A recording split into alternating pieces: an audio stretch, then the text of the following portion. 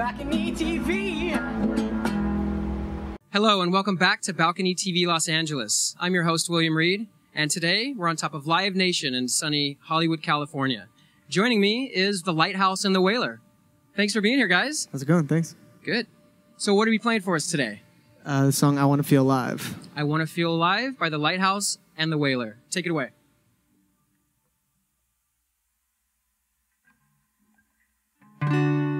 I want to see it all at the end with my convictions. For now I contemplate what it is to grow in vision. I want to feel alive. I want to feel alive. I want to feel alive. I want to feel alive.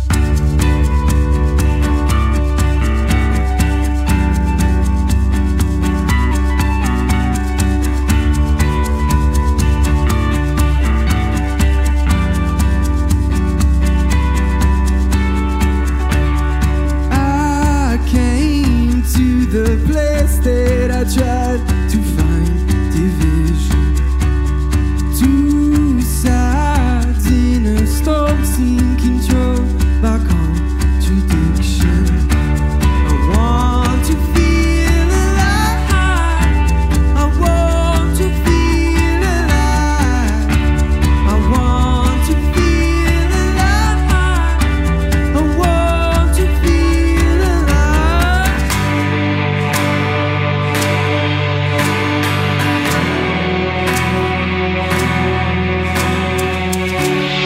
I'll be who I am, set aside my cold divisions. The crossroads we shared were never meant to be contentious. I want to feel alive.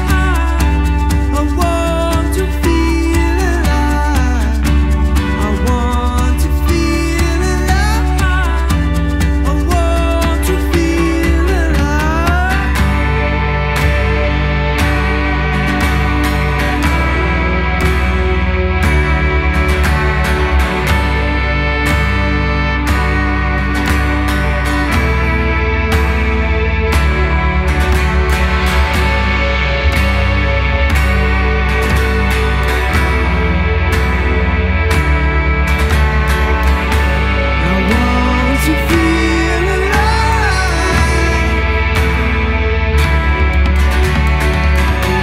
I want to feel alive.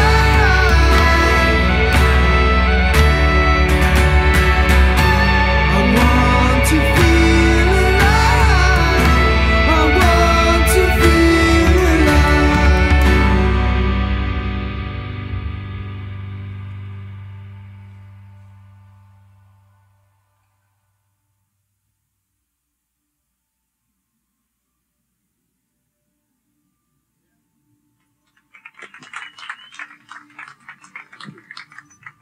You just heard I Want to Feel Alive by the Lighthouse and the Whaler. Guys, that was fantastic. Oh, thank you. Well done. Well, this is the lead single off of your latest and third album, correct? Correct. Titled, Montreal. that sounds a lot like Montreal in French. Yeah. Is that right? It is, yeah. Why, where did that title come from?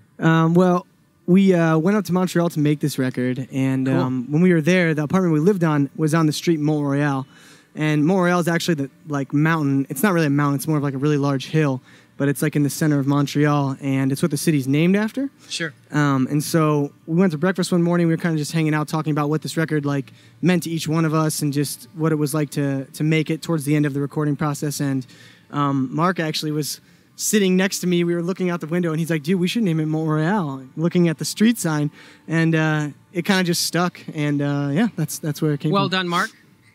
So what was the recording process like in a big city, in a culturally rich city, in a foreign country like that? Did it change, you know, the initial kind of process that you guys had outlined prior to? Yeah, I guess. I mean, it was really cold. Yeah, we did it in February. It gets pretty cold in Canada. So we we were in the studio all the time, basically. Like, we were either at our apartment, like, just hanging out in the evenings, or in the studio for, like, 12 hours a day.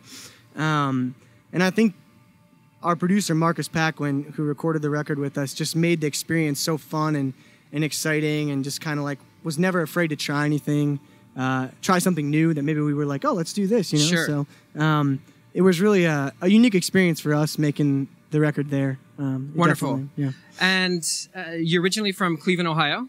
Correct.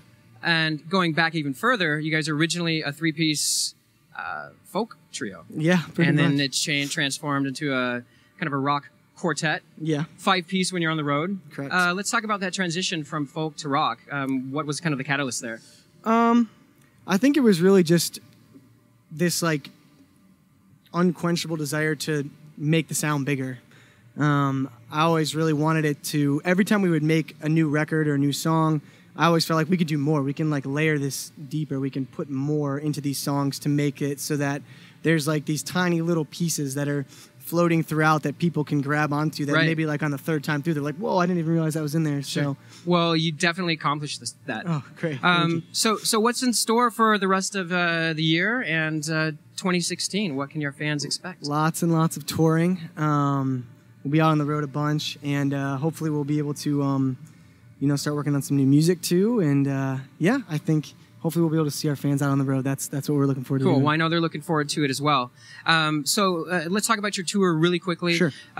What are some of the highlights this far? Well, yesterday we played in San Francisco, and that was pretty amazing. It's a rad city. Yeah, it was great. The crowd was fantastic, and just the way that it all came together, and the energy that they gave us, and hopefully the energy we gave back. It was special. It's cool, but it's not as cool as Los Angeles, is what you're saying, right? Basically, yeah. Okay, that's what I thought. So, now, is this your first time in Los Angeles? No, we've been here quite a few times. Okay, so. and how do you like it? Oh, I love it. Do it's great, yeah. Yeah, it's 93 degrees out. It's nice, Yeah, right? I mean, whatever, dude. It's not Montreal, Cleveland. -22. So right. Okay, we're doing cool. Good. Where can we find you online? You can find us at the Lighthouse and the Whaler, the LighthouseandTheWhaler.com. Sorry, LighthouseandTheWhaler.com. Or any social media sites using TLATW is our handle. TLATW on Instagram, Twitter, Facebook, yeah, the whole 9 yards. Are you guys on Snapchat? We are. Awesome. We regularly snap the chat, man. Great. Well, guys, thank you so much for joining us today. Congratulations on the new album, and good luck with your tour. For Balcony TV Los Angeles with the Lighthouse and the Whaler, this is William Reed, signing off. Balcony TV.